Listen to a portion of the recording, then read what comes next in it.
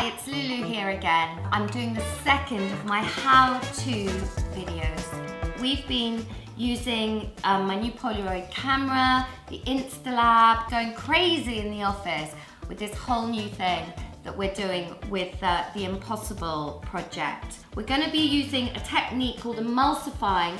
Now don't panic, it sounds quite complicated, but we're going to show you really step by step how to get this technique, and then you'll have something that no one else in the world has.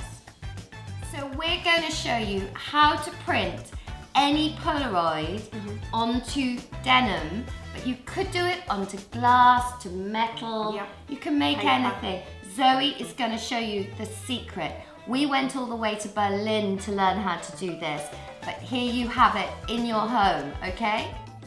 That's your Polaroid that you'll get. What you do is you just cut away the white frame. Okay, and are you left with this? And you're left with that. Step 2, so we start again, so you put that. I'm using just a normal baking tray, it doesn't do anything. Go in the kitchen, see what you've got. Hot water. Or a paint tray would do. Yes, boiling hot water. Is it boiling? It is, careful don't burn yourself. Just fill up the tray. We just boiled this. Look, steam rising. Okay, this is so fun. Just 2 ordinary paintbrushes, just so that you can just so you can touch it. You'll see the first bit, the layer comes off. You take off that layer. Then what starts to happen is the image starts to move away from the clear ground.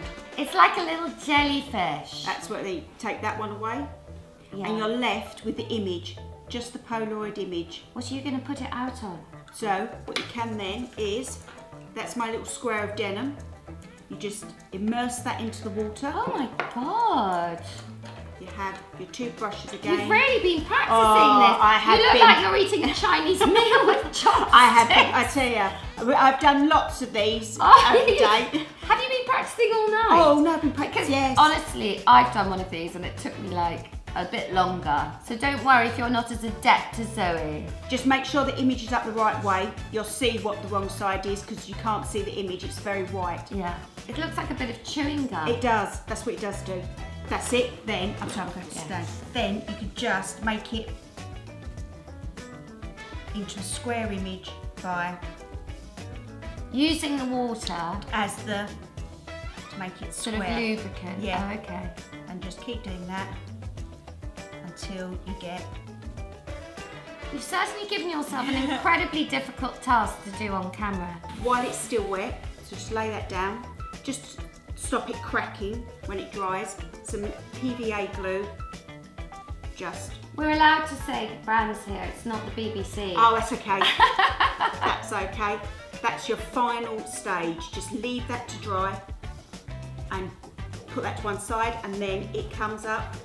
Yeah, and look at it on, so you've got one on, being Zoe, she can't decide between whether she likes it on dark denim. Yes, so I bleached denim. Bleached denim. Can do. So basically, old Polaroids, get your old Polaroids, emulsify them in this boiling water in a tray, spread them out with paintbrushes, and you can create anything. Think on a denim jacket. I know, that's what I was thinking, cut. No, but just a denim jacket, just pictures everywhere of whatever you want.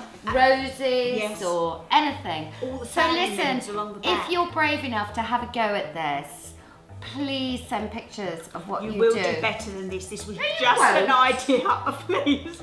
This is the one. Obviously, I'd have lips everywhere. So next time we'll do a lip. We'll put some lips on something maybe, and I'll wear it. So please subscribe, and see you again soon. Bye.